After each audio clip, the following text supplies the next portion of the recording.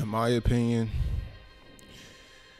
Nick Nurse acquisition, making him our coach it's solid. I don't think we need the right personnel for this team. No shooters for real. I don't know what the situation with Harden going to be about. I'm not as confident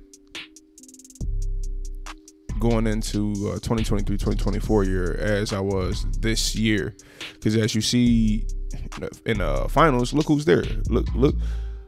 Look how many opportunities we had as a team, and we shrink. Never mind, that's my damn cat. We shrink, man. We didn't show up Game 7 versus the Hawks. A series that I felt like, we should have. Yeah, I mean, we know Ben Simmons play a part of that, but it's more than Ben Simmons. And B, you don't never show when we need you to, man. I don't know what it is about you. I feel, you know what it is? I feel like it's your conditioning, man. You're so dominant that you can get what you want in 30 minutes, and that's how the league is now compared to back in the day, where people was playing 42 minutes, leading, high 30s was top 5 leaders. Now you get 35 minutes a game. Now that could be your leading the minutes for the NBA. You got to start training your body, man, for 60 minutes, man. Trim down a little bit, because it looked, for me, looking past all the games, it looked like it's more your fatigue than just you not showing up.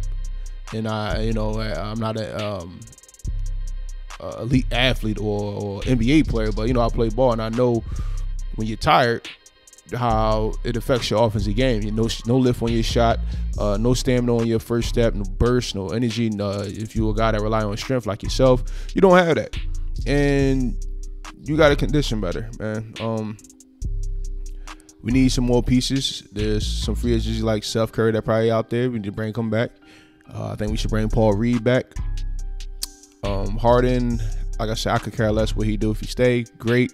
If he don't, great. I could care less. If he goes, that means there's more opportunity for Maxey to show up, have him learn on what he's been proving these last couple years, add some playmaking to his game, and maybe that can be something that can help us out. You never know.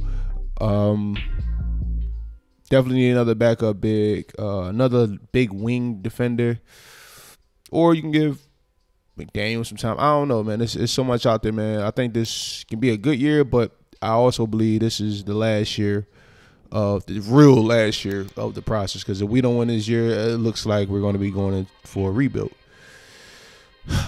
and that's going to be sad. So many opportunities, man. Like, follow, subscribe. More videos coming soon.